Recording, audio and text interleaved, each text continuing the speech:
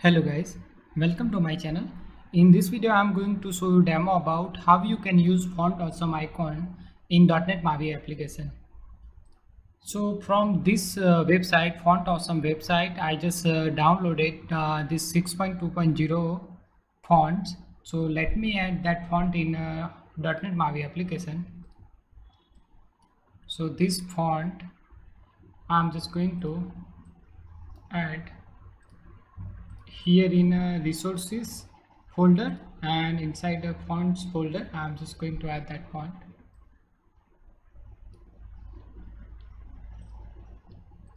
Okay, now these fonts I'm just going to register here in MAUI program.cs.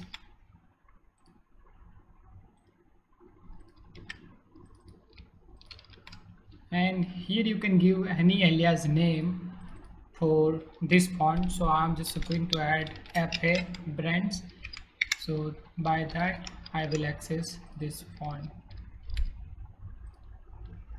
Okay, now here there is another website that will convert icon to font code. So it will convert fonts to Unicode. So let me just add this font here. So it just converted all fonts in Unicode format. So these fonts now I can add in one class. So let me just create here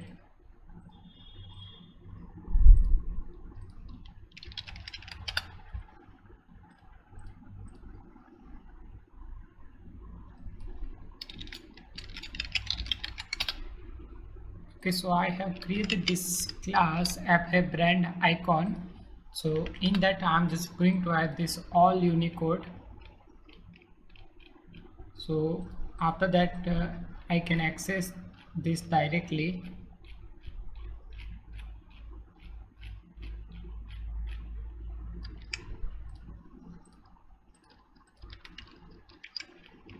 Okay, now here let me add one label, and I'm just going to use now icons from this class.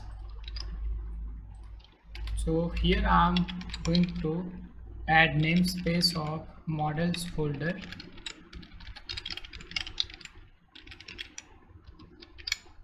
Because our class exists in a models folder, so for accessing that class I'm just adding namespace here.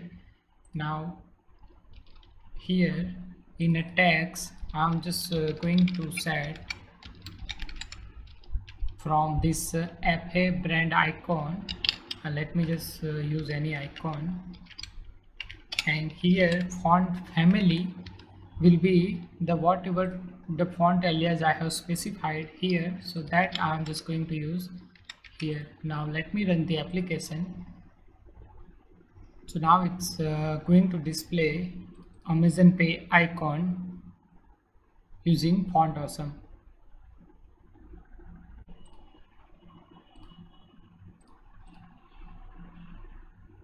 Okay, so here it's displaying Amazon Pay icon. Let me just change to some another icon. Okay, so whatever the icon I select, that going to display.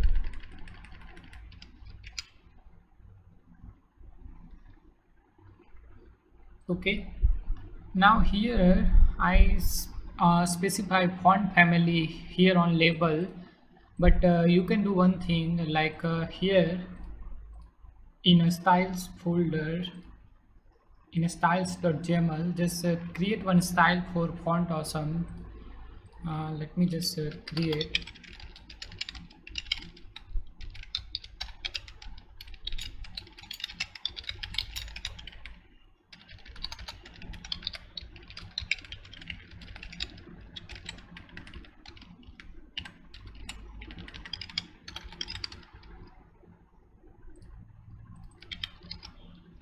Okay, so now here in this FA brand icon style, I just set font family as this FA brands that I have specified here. So now whenever I add label and I want to specify, so here I no need to specify this font family every time.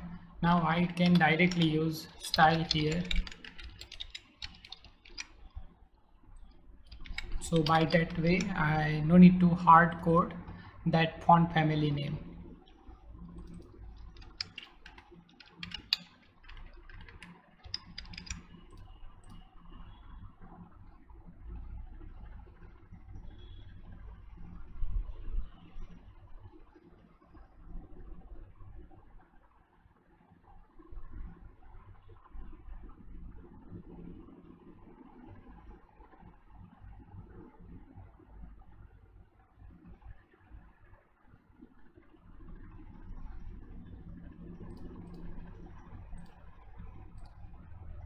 Okay, so here you can set text color, like whatever the text color you set, that going to change that font icon color also.